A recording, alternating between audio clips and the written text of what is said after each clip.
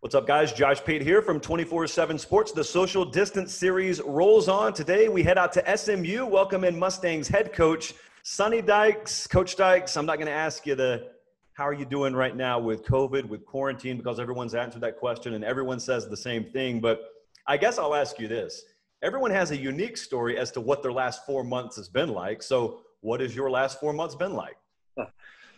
Well, everybody's got a different situation in their life right now. And mine is such that I've got a 11 and a 9-year-old daughter and a 3-year-old little. And so we have been, trying to parent and teach and, keep the kids from fighting all the time. And it's been a really kind of unique time really for me. I just don't get to see my kids that much. I'm like every other college football coach or coach for that matter. Across the country is, we work a lot. We have a lot of things going on. We're probably around our players more than we are a family, but I've gotten to spend a lot of quality time, with my girls and my little boy. It's been great for my wife and I, Kate, to spend time together. And so, it's been one of those things that took some getting used to. And once we kind of found a groove, we figured it out. And so it's been time that we'll never have an opportunity to do again, probably. And so, we've tried to enjoy it. Done a lot of fishing with my 3-year-old. My son loves to go fishing, and we've got a couple of places basically we can walk to from our house and go, catch some 3 or 4 inch fish. And so anyway, it's been unique that way. It's been hard though. You miss your players. I mean, I think that's the thing that, I think we're all dealing with right now is just the fact that we're accustomed to, to being a big part of our players' lives and them being a big part of ours. And we have our players to our house, regularly, and we just haven't been able to do that. And, my kids miss having that connection with our players and having a relationship with them, and my wife the same way. And so I think that part has been hard for us, and I think maybe even harder than we expected, just having all those young people in a room together and being able to look at them and try to affect them, especially with all the stuff that's going on in the world right now, just all the uncertainty and angst and different emotions that young people are going through right now. And so that part's been very difficult. We've had Zoom meetings like everybody else, but there's nothing like, being able to be in front of your players and being able to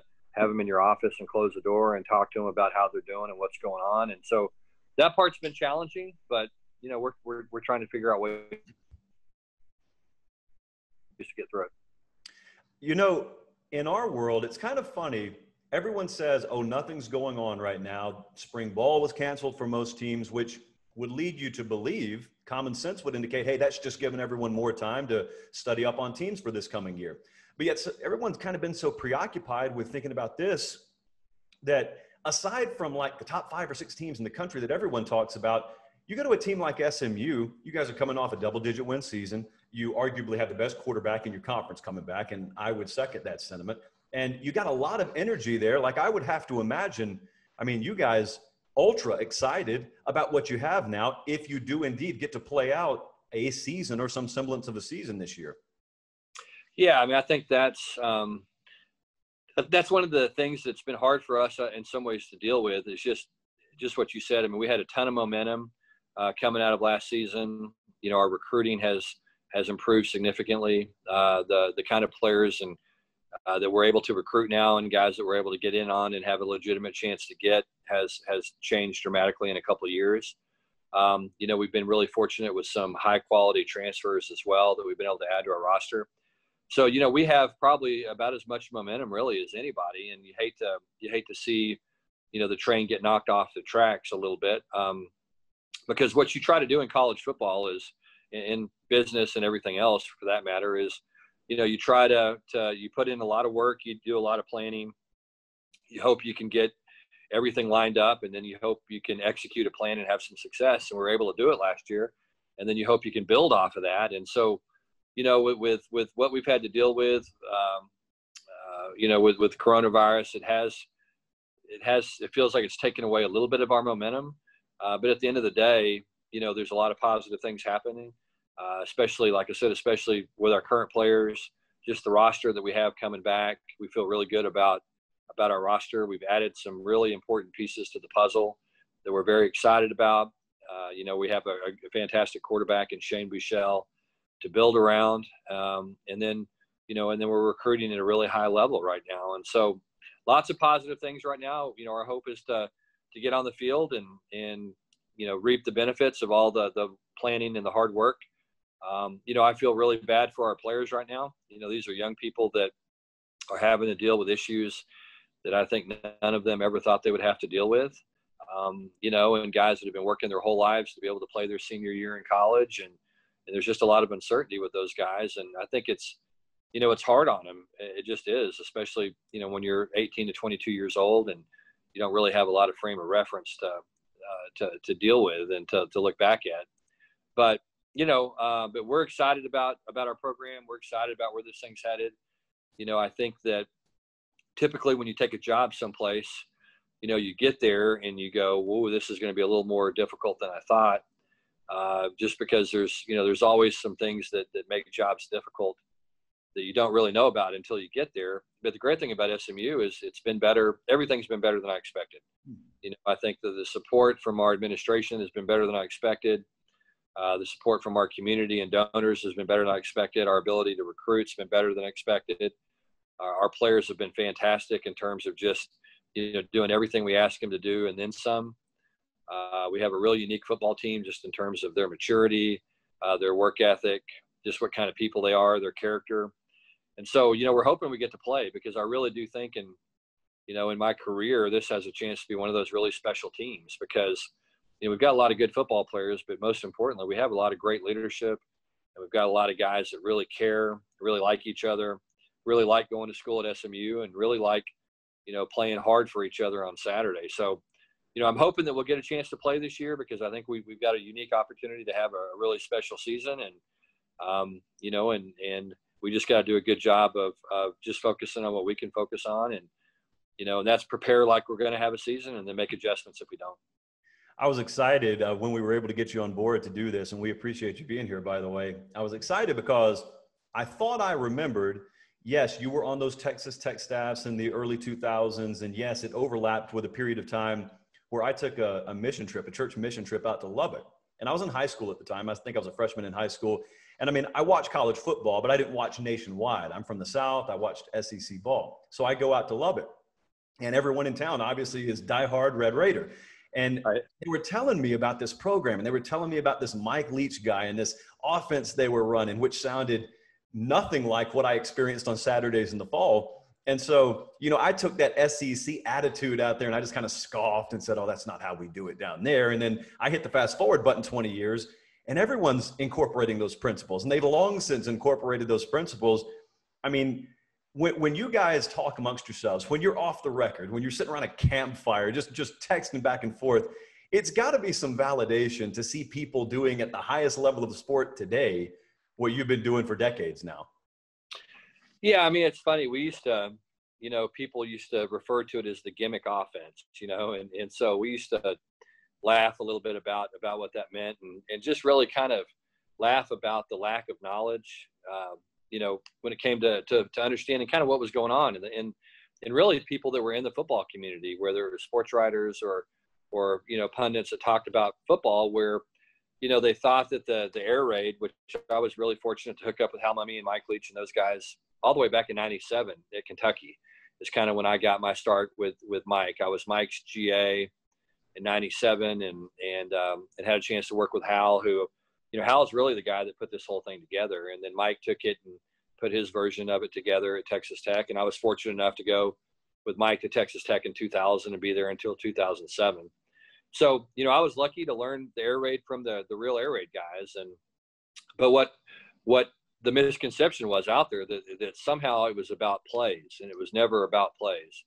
It was all about, fundamentals. And I think people just thought that we were running these magical plays and that we were, doing these things that were different than what everybody else is doing. And what we were doing actually was we were much more simple than everybody else was. It was an execution-based offense where, we had adjustments to whatever defense, people ran against us, whether it was up front or whether it was on the back end. And it was all about, being able to go out and execute and, and then allow players to do what they did well. And so it was a different way of doing what had always been done in football, but somehow people seemed to dismiss it for a long time. And then, and then one day we woke up in the Big 12 and took a look around, and everybody in the league was doing it. And so, and the offense in that league went from an I formation, pounded out, grinded out football league to a wide open league that everybody, had fun watching. And so it was fun to be part of it. And then, we used to laugh about it. We would talk to people about, someday you're going to see this in the NFL, and same thing, people laughed and scoffed. And I mean, now it's, if you don't see it in the NFL, then you're behind. And so it's been interesting to watch the evolution of it all, and it's been fun to be a part of it. I had a chance to work with some really, really good football coaches, some really smart guys. But the best thing you could say about all of them was that they were risk takers. They had to have a lot of self-confidence to do it.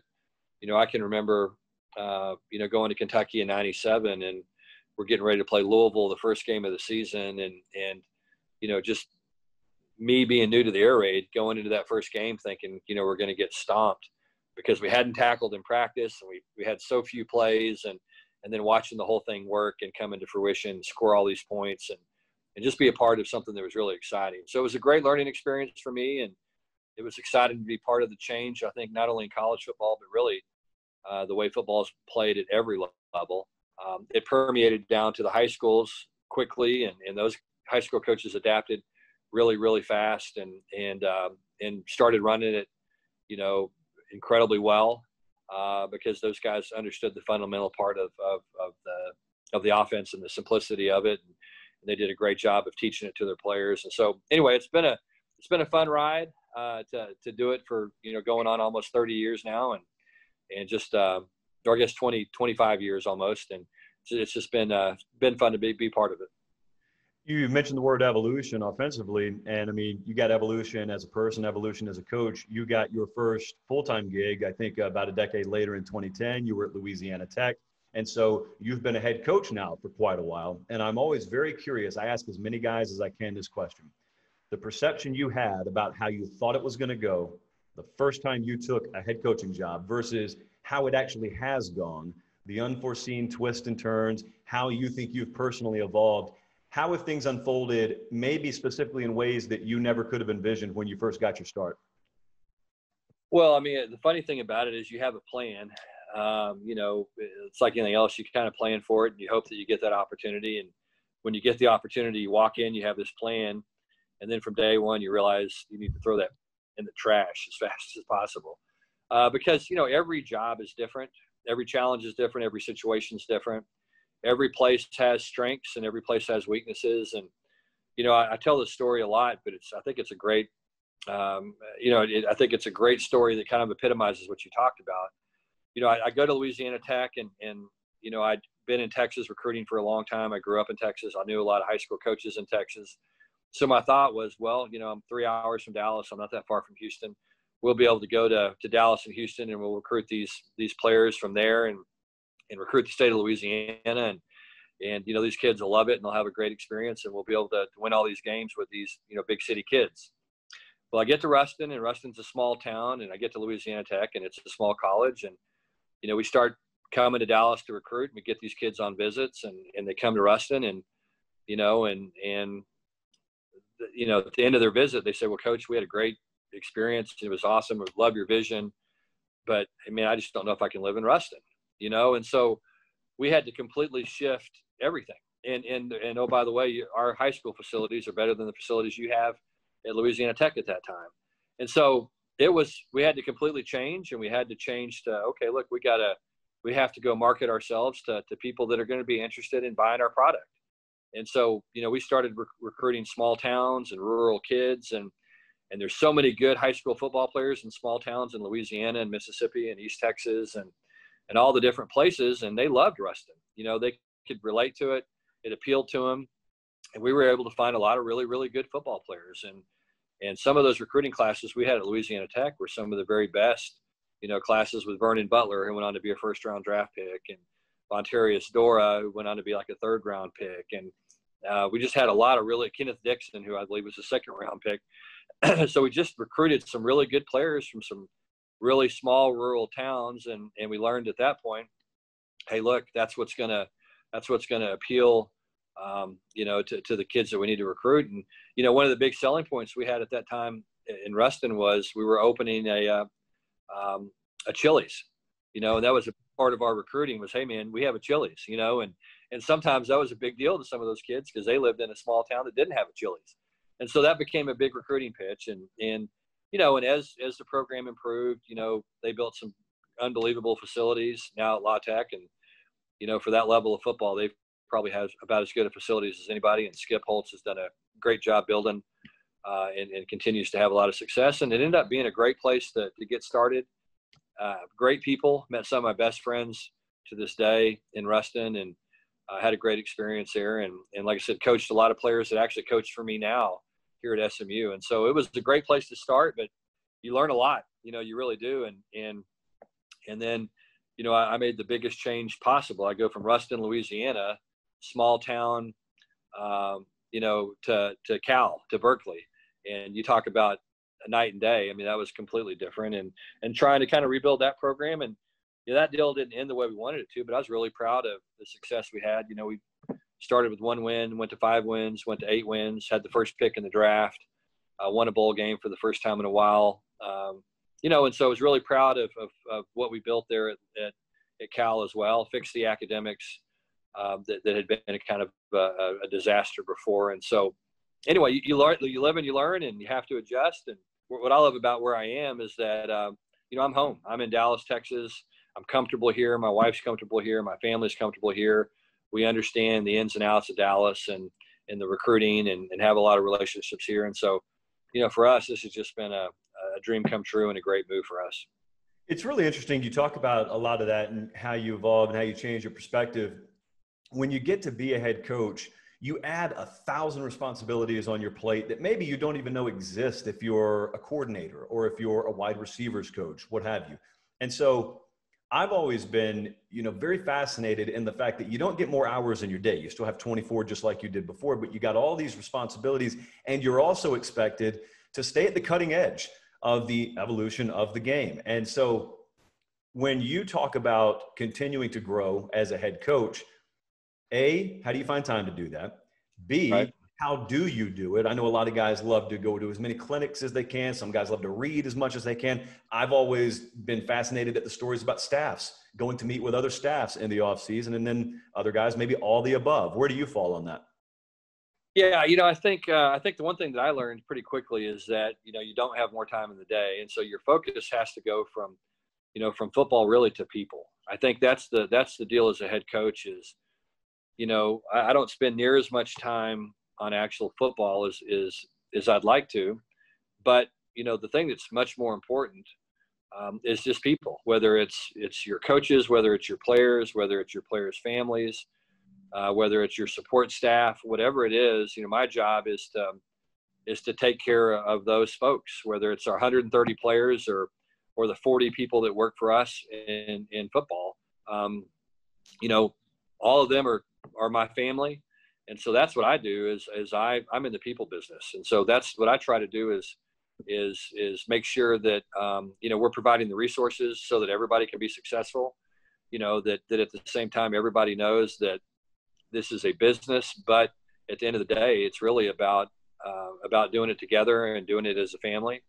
And I think that's really, really important, especially for young people these days, is just, knowing that when they go off to college someplace, they're not just a football player, that they're also a student and a son and a grandson and somebody's nephew and somebody's cousin, and they're part of our family. So that's where I spend most of my time really every day is talking to my players, talking to my coaches, trying to help them with issues or problems that arise in their lives. I love the game of football. I love X's and O's. I miss being able to devote a lot of my attention to that. As a coordinator, you can kind of walk into a room, close the door, and spend 12 hours on a game plan and walk out. And now you just can't do that as a head coach. You're getting pulled so many different directions, and that's okay. And that's what you sign up for. And I think that's one of my strengths anyway, is to be able to listen to folks and be able to communicate with them and to try to be able to help and empathize and at the same time, build a culture within a program. Because look, at the end of the day, players come and go, and culture is what really sustains your program. The players are the most important part of it, without a doubt. But that culture, if you can get the culture right, the culture will outlast the coaches, the players, everybody. And I learned a great lesson way back when at Texas Tech. We got there in 2000. Cliff Kingsbury had played 1 year as a college quarterback at that point. And so we get there, and I can remember Cliff being the first guy in the office. I mean, he was there hours before any of the coaches were. And then I can remember when we left at night, Cliff was still in the office watching film. And, I just remember what that did is that set a standard for every other quarterback that came after him. Sonny Cumbie was the next guy. So Sonny was the first guy in, the last guy to leave. Then after that, it was Cody Hodges, and then it was B.J. Simmons, and then it was Graham Harrell. And all those guys, had this work ethic that was unparalleled. And it was just part of the experience of being a quarterback at Texas Tech. And if you look at those guys, I mean, obviously Cliff's done incredibly well. As the head coach of the Cardinals, Graham's the offensive coordinator at USC. Sonny Cumbie's now the offensive coordinator at TCU.